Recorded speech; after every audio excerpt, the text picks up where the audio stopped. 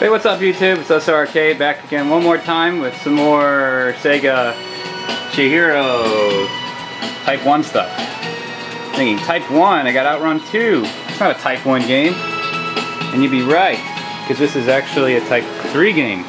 But it's running happily on my Type 1 through netbooting. So, did I figure out my netboot problem? Well, not really, but I kind of figured a few things out about netbooting. This is actually the beta version of Outrun. I thought it might be fun to power this up and try it. It's a little less complete. It's missing some cars, missing some music. And I thought there was an extra view mode that wasn't in the other one, but I couldn't find it. But it all works great, and it's not crashing, it's not having any problems. I figured out my crash problem was because my laptop was on battery mode, and every time it went to sleep, it would crash the game and say the gateway was lost. So I turned this on with the AC cord, and I have the power settings set to not turn off. The screen goes dim, but it's basically still running in the background. It doesn't go to sleep otherwise. So how did I do all this? Well, quite simply, I used, I've been using different keys. I got a key here. This says number 253. I can't focus on it, sorry. But it says 253-5508-0372. This was from an Outrun 2 SP. And I got another key in there. That's from my Outrun 2, regular Outrun 2. That's on my Chihiro Type 3 that's in this cabinet. I've also tried using the House of the Dead 3 key, and it seems it doesn't matter. And the reason is I finally, I took apart the script for the Triforce tools. I don't know why I didn't bother looking at this earlier. But in this script, it really spells it out for you. I just got to open up and read it, and some of the comments in here make it quite obvious what's going on. If you scroll down here, it says for the function dim upload file, it says upload a file into dim memory and optionally encrypt it for the given key. Note that the re-encryption is obsolete by just setting a 0 key, which is the magic to disable the decryption. So what that means in a nutshell, it doesn't matter what key you put in a Chihiro, as long as you have some kind of key that the machine likes, you can load any game. So the 0 key handling is all done by the Triforce tools.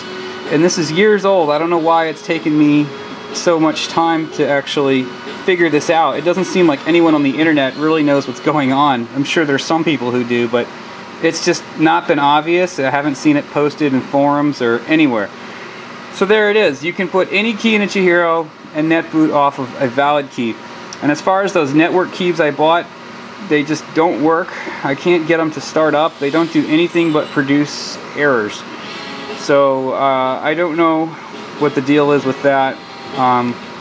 I'll keep trying them, but I thought I'd just do this video to kind of set the record straight. I've kind of solved the mystery of why the netbooting stuff wasn't working properly. So I was kind of in the right in the beginning when I was booting with my House of the Dead key and why it was working. The only reason it was resetting was the stupid laptop was going to sleep. Like, I can't believe I didn't notice that.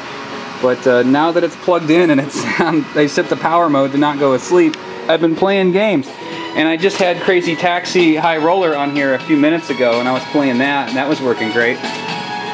So let me just coin up and let me try playing real quick before I cut off, just to show that there's no issues.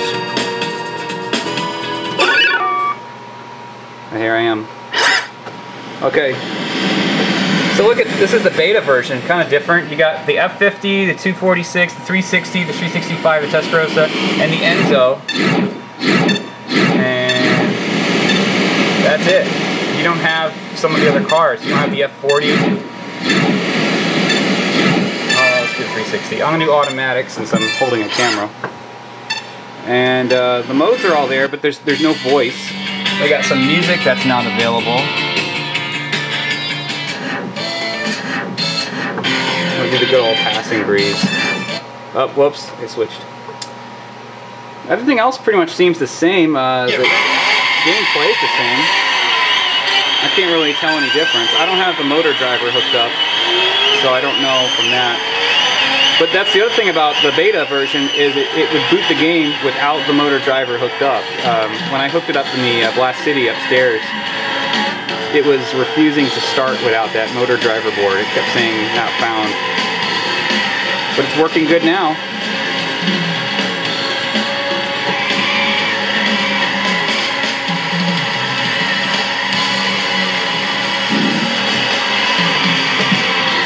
Everything's the same about this game. I don't really see any difference. I've played this quite a bit, and it completely seems to be the same title as the beta, just missing a couple little things here and there.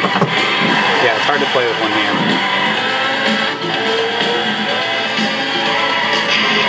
Whoops. Trying to look into the viewfinder and play, it's a little difficult.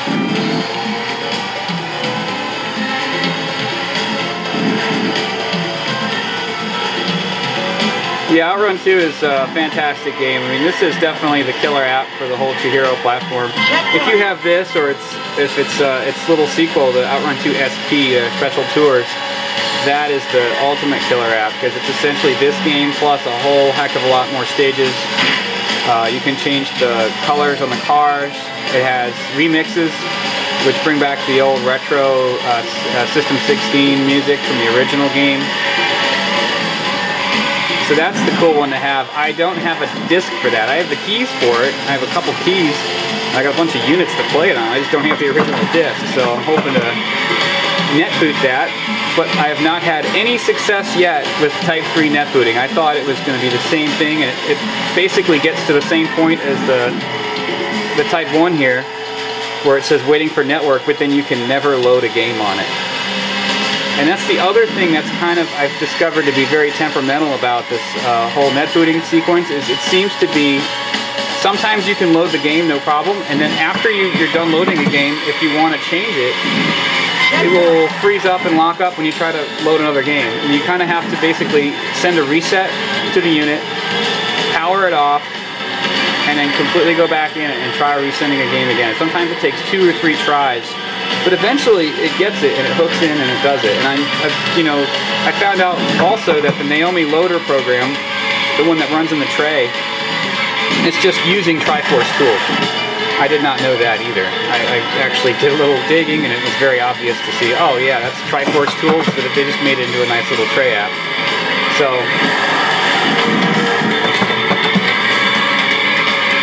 and the Triforce tools is a very simple Python script.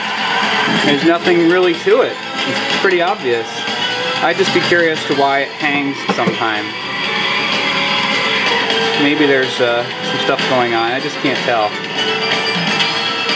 But yeah, Outrun here is working really good. No problems. It hasn't crashed. I haven't had it crash since I changed my laptop to use the AC cord.